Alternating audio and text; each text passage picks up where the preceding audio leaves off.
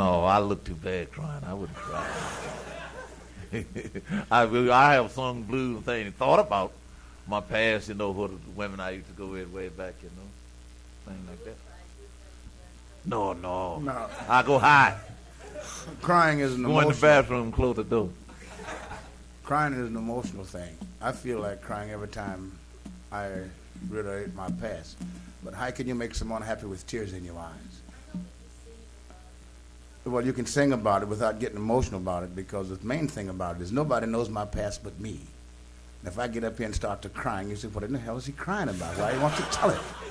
You've got to harden your heart to a certain point to be in order to tell people the truth. Blues is nothing but truth. Blues is not imagination. Blues is not dreams. Blues is a living thing, and I want people to know that. You don't go out and dream up a blues and come out and tell it to be a fact. Well, I dream one. Well, you dream. That's your dream. But I don't know what you dream. I said blues is a living thing with me. I'm not talking about him. As an individual, we're two separate people.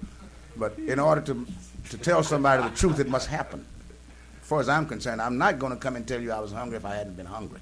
That's a lie from the beginning. If I wasn't broke once, I wouldn't tell you that I was broke once. If I hadn't been persecuted once, I wouldn't tell you I had. Everything is on a silver spoon and a golden pillow, but it wasn't that way, and I'm able to tell you that.